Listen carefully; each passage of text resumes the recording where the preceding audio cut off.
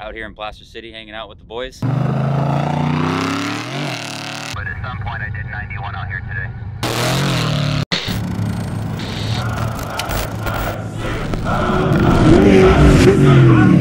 What's up guys, I'm John Walter Built Motorsports. Out here in Plaster City hanging out with the boys. Brought the Ranger out, figured we'd do a little test before the Mint, but now that's in December, so we're just out here having fun. Welcome to Plaster City, let's party.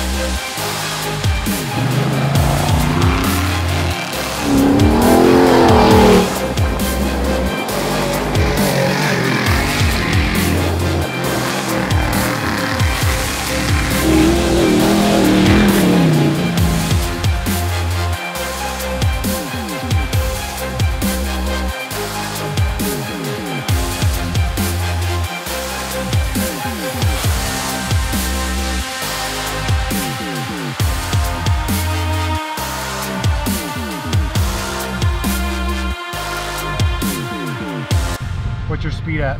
Around 70? I'm not sure, to be honest. We're going to try to pay attention to that. But at some point I did 91 out here today. Alright brother, take it easy. Let's have fun.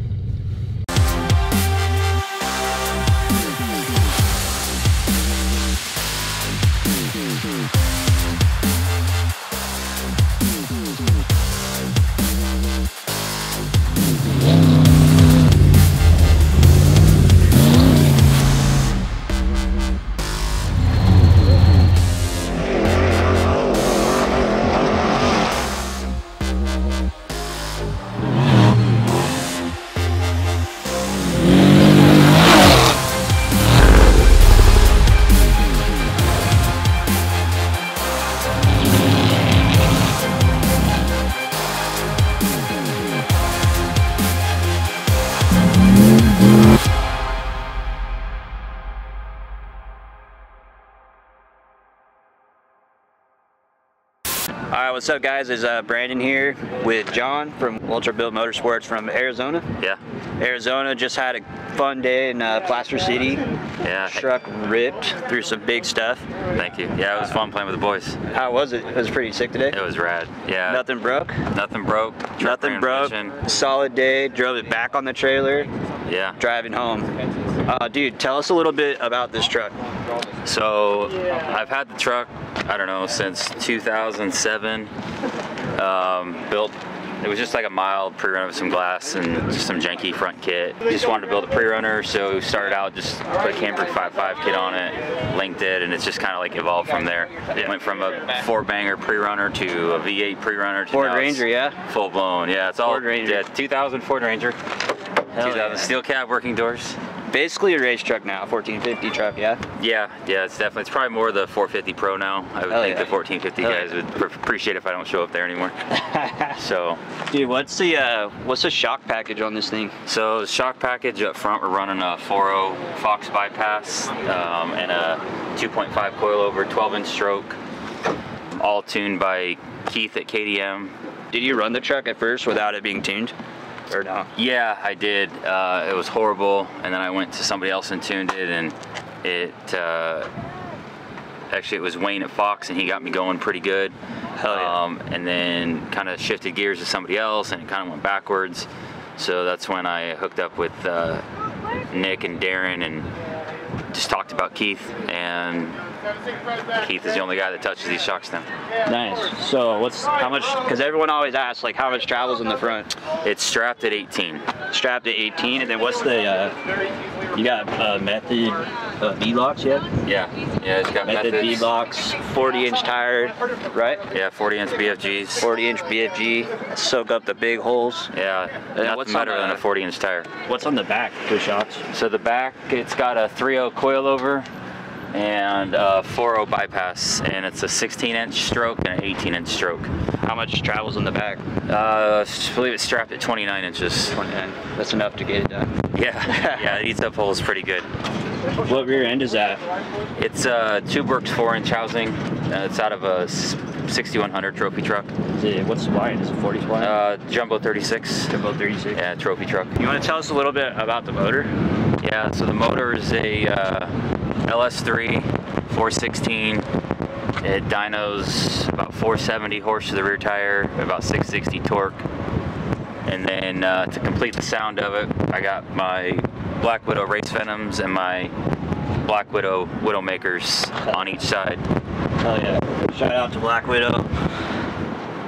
So, yeah, dude, this thing's rad. What else do we not know about it?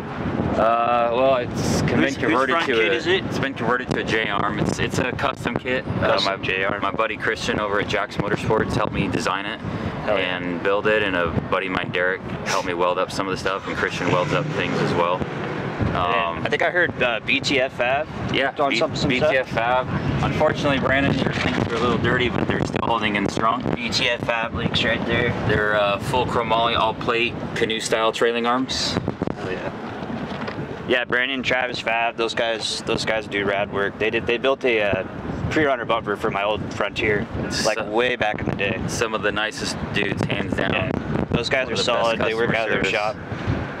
I've kind of become his trailing arm R&D guy. So, dude, you missed out on the race, yeah? Yeah, it's supposed to be in a couple weeks, and it's no longer in a couple weeks, or actually, sorry, a month. When's the next race going to be? You know, I don't know. Probably look at some races later in the year once all this COVID stuff's over with. I'm tired of them canceling races, so maybe look at Battle at Prim. See maybe the Mint, but the Mint lines up right with Rage of the River, which is still one of my favorites that I want to conquer it this year. So probably maybe push the Mint until next year, early in the year when they do it. So probably just gonna play around, hit a few events, a couple trips, just enjoy the truck. It's been fun. Dude. Oh yeah. All right, dude. So, John, thanks for inviting us all out here today to shoot. Hopefully you guys like this video, and yeah, that's a wrap. I think we're heading home. Yeah, cool. Back to Arizona and back to Orange County for us. So, all right, you guys. Thanks, brother. Yeah, man. Sweet.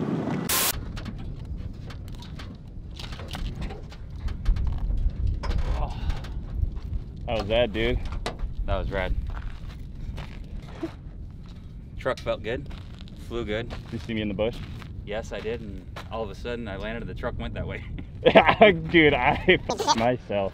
I saw you, and I was like, all right, so hold it straight, and then it kind of went up over a whoop, and it came off, and the tires gripped, and just immediately went that way. Yeah, I mean, I asked everybody if the bush will help protect me, and everybody said yes. Oh yeah, so. a bush is like a concrete block wall with a bunch of rebar in it. That's what I feel like. Safe.